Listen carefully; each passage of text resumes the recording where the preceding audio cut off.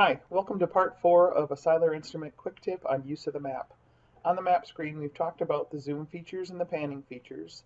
When you hit the shift key on your keyboard or this little shift key here, it brings up a second page of control buttons. We've gone through filter, pan to, and options.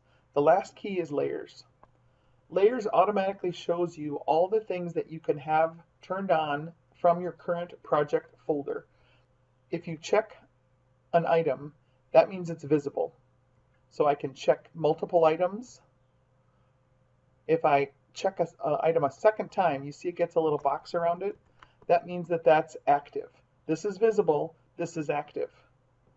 If I want to bring something in that's not in my current project folder, as long as it is in my user folder, I can hit the add key here at the bottom of the page, and I can add surfaces, TTMs, roads, RXLs, XML files that include, here's a list of all the things that you can make active on a map.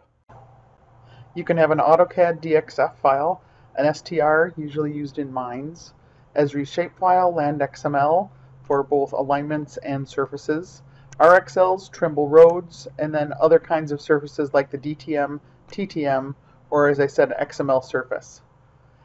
DXF, STRs, and shapefiles all have supportable layers. So in the CAD file, you can actually turn off layers within a particular DXF file on the map screen in Access. The last is the options key here, and you can turn on and make things monochromatic, set null elevations for DXF files. If you want none, you got all and none at the bottom of the page.